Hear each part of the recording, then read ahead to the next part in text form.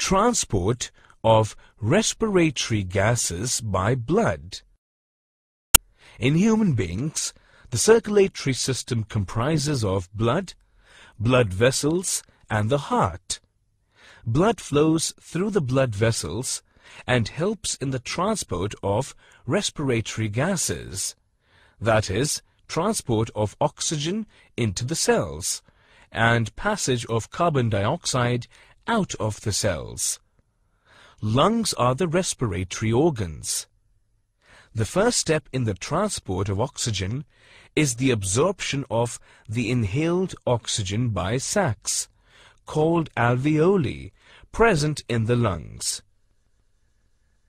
The oxygen is then taken up by the blood flowing through the capillaries attached to the walls of alveoli. Oxygen is carried by the red blood cells present in the blood. From here, blood transports oxygen to every single cell of the body. Similarly, carbon dioxide released by the cells is carried by blood back to the alveoli in the lungs. From here, it is exhaled out of the body.